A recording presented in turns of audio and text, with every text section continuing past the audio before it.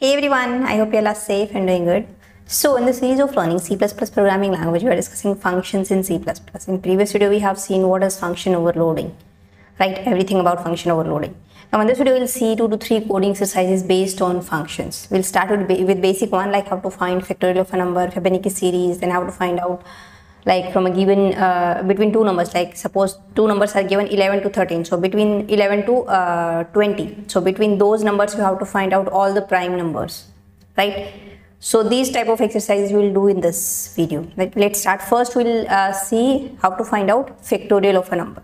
So we'll do this thing using function. So suppose I'm just creating a function void fact, and it will take any int value as an argument. So this is just declaration or prototype of that function.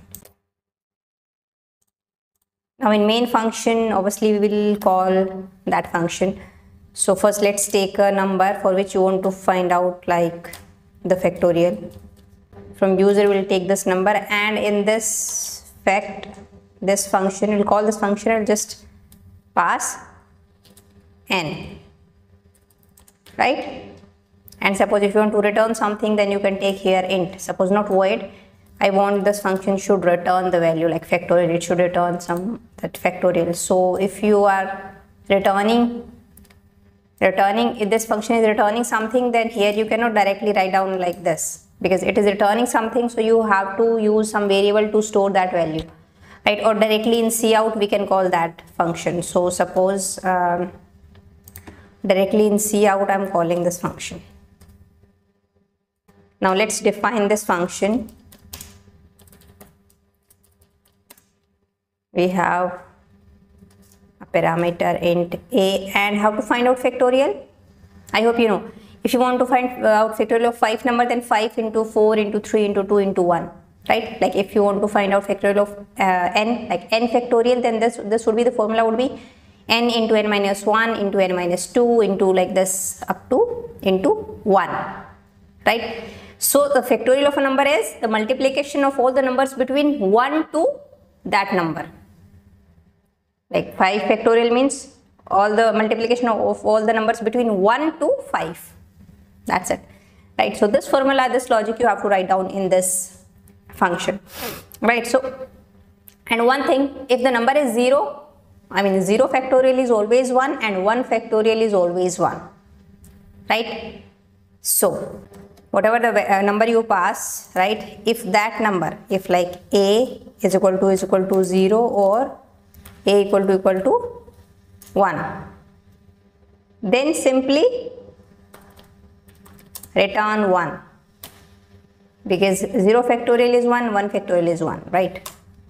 Else we do those multiplication of that, like between 1 to that number, right? So for that, one for loop, and I is equal to, let's start with I is equal to 2 and I less than equal to whatever the number you pass, and I plus plus. And here we do what? First let's take like here a number factorial, sorry, a variable factorial, and let's suppose this is 1. If you don't take any value here, so it will take any garbage value in starting of this variable factorial. So better to initialize it with 1. And here what is that formula? Factorial equal to factorial into I, and simply return whatever the factorial, right? That's it. And whatever you will return here, that would be printed here. Let's run this and see you get the output or not. Factorial of 3, it's 6, 3 into 2 into 1. Let's run this again. Factorial of 5, it should be 120, 5 into 4 into 3 into 2 into 1, right? And if you don't write down here cout, let's call this like this. So what should it print? Let's see. 4. See, it is not printing anything. It is not giving any error to you guys, but it is not printing that factorial. Why so? because once when it will return that factorial number, then here we directly calling it, we don't have anything to store that number. So how to print that number, right? If I just want to, suppose I give you something, right? So you should have something like, maybe your hand should be something like this, or you should have a ball or glass or anything just to hold that thing, right? Otherwise you will not get that thing, right? So same here, either we should have some variable, right? And in that variable we can just, like, maybe suppose you have a variable here int n and one more, suppose f, and f equal to this. So for the factorial would be stored in f, and after that we can just print that f. This also will work fine. C 24, right? Otherwise in direct C out you can call this. And let's run this and I'll show you like that 0 factorial and 1 factorial. So if I pass 0, it will print 1. If you pass 1, it will print 1. So it is like how to find out factorial of a number using function, right? I hope you got it. Next is Fibonacci series. What is Fibonacci series? Fibonacci series is something like this. First term is 0 and next is 1.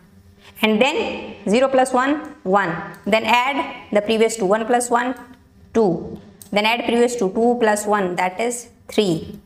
Then 3 plus 2, 5, like this. Then 5 plus 3, 8, and so on.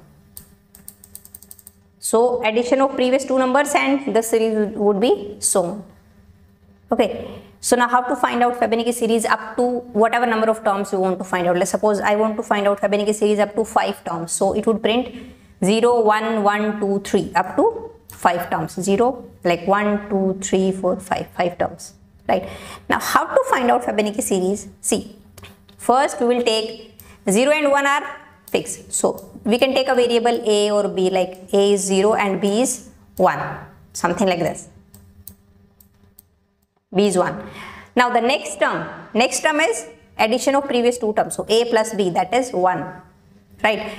So we can say like NT. NT stands for next term. Next term would be a plus b.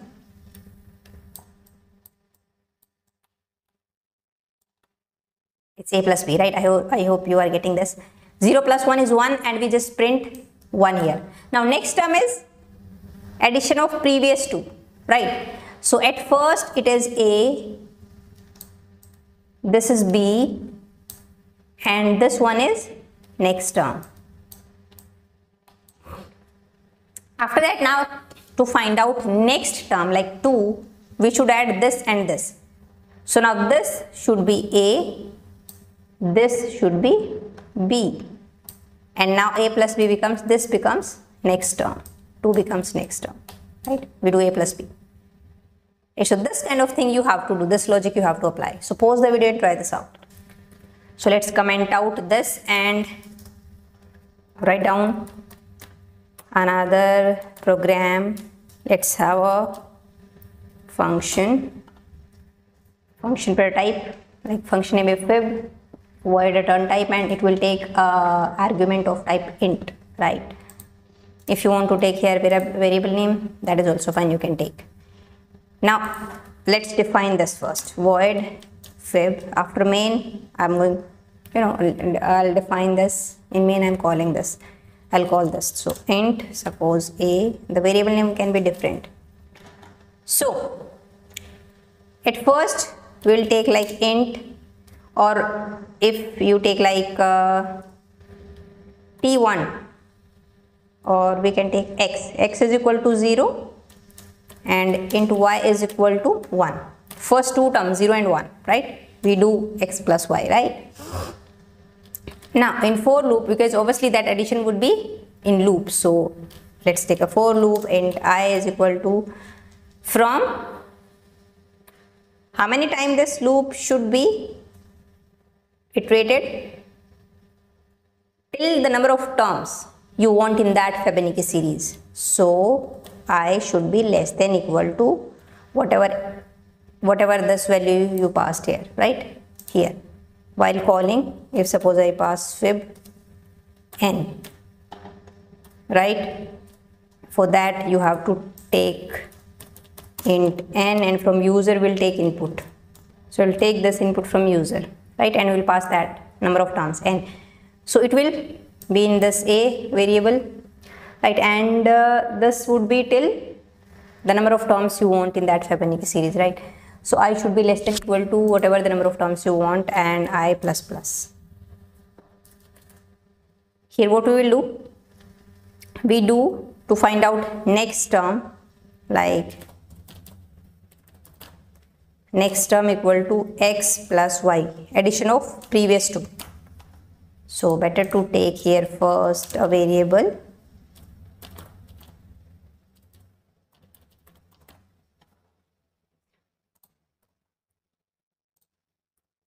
next term is equal to x plus y, and then after that see, here the previous it was b, but now it becomes a, and the next term now it becomes b, right. So this logic you have to apply. So now a is equal to b and b is equal to whatever the next term, right. And yeah, obviously you have to print. So here first let's print C out whatever the first term, like x. Okay, let's put one space here. Sorry, it's not a and b, it's x and y, right. Here x is equal to y, and rather than b, here we have y is equal to next term. I hope you got this, right. And we are not returning anything, so you can just leave this, or you can just write down here simple return. Okay.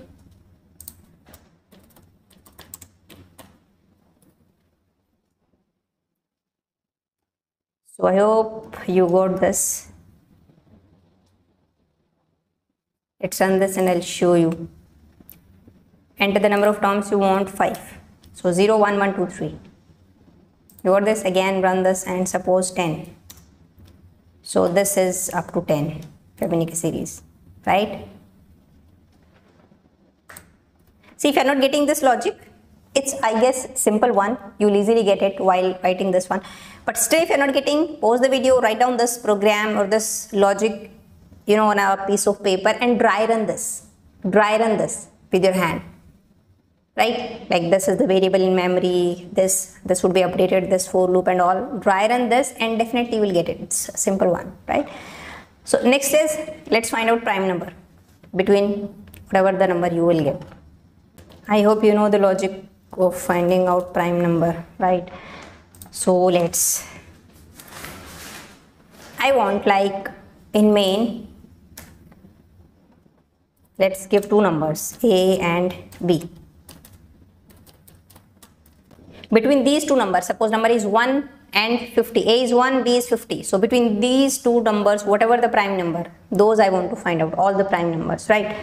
So obviously loop would be from a to b. So int I is equal to a to I less than equal to b, and I plus plus, right. For all the numbers, if that number is prime number, then we simply print that number. So to find out prime, we just suppose define a function is prime or prime, and this type of function. So is prime, whatever the number, like whatever I, because I would be, suppose a and b is 1 and 50. Here suppose I have a is equal to 1 and b is equal to 50.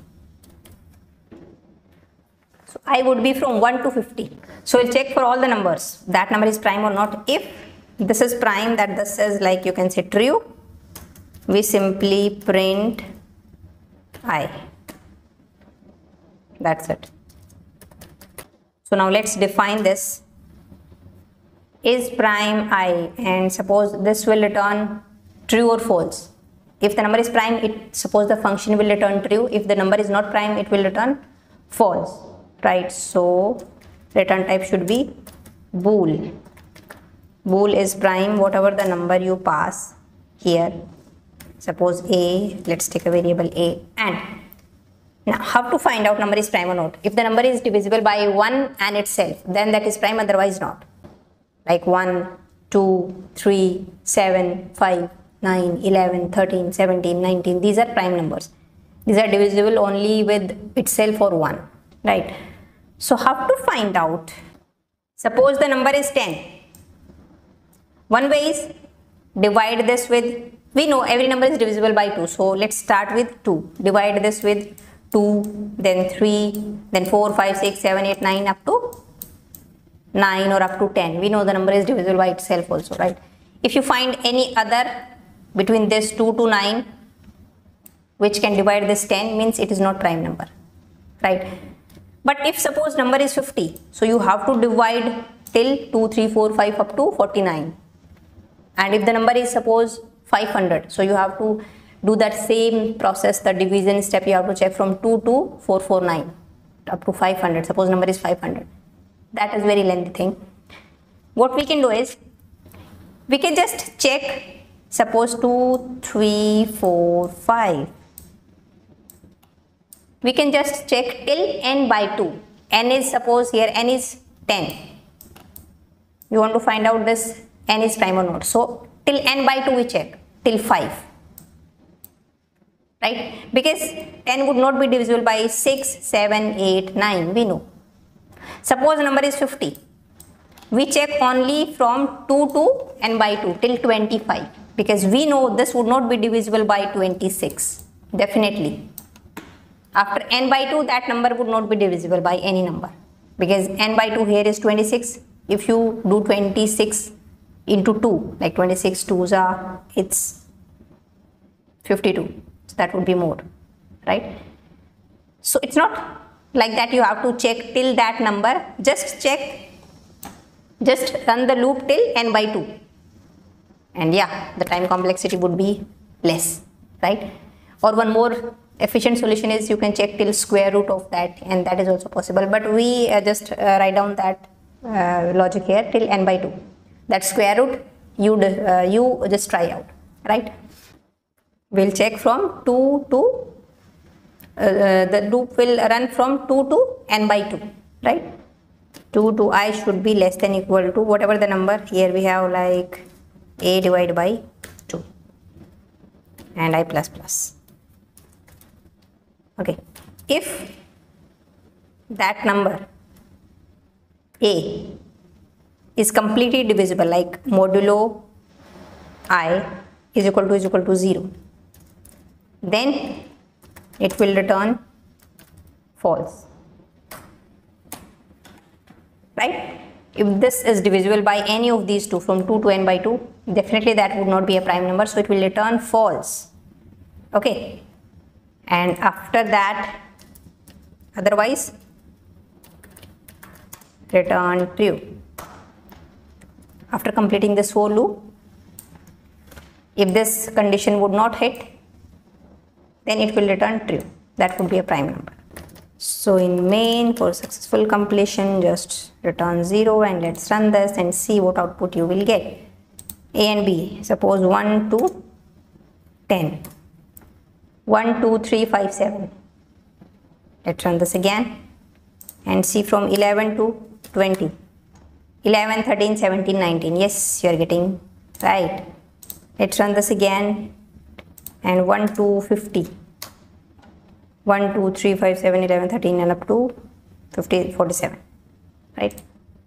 So I hope you got this.